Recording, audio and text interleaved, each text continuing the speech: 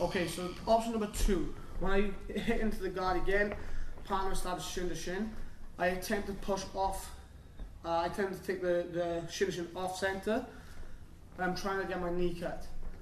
If I can't get the guard to go off center, this is when the problem occurs, because when I come into here and I try to get the middle line, he gets shin to shin, he sits up, establishes.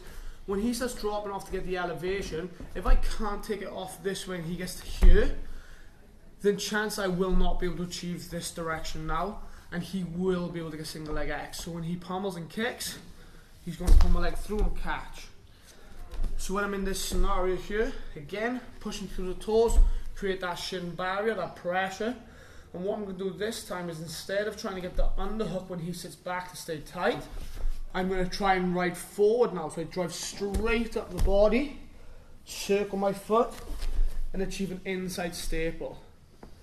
So I change the angle on this. Look, I'm attempting to get inside lines. Boom, he established shin to shin. I try to get my underhook and I try to come off to the off center his guard. If I can't do this because he starts going backwards and creating the elevator, look, I put my weight forward and see how my foot slides up the shin.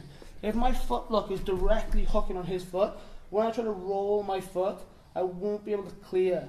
But if I go up the guard, my foot's high on the shin. When I roll my foot this time, I'll be able to clear it and establish a staple on the leg, which will now give me a good passing position.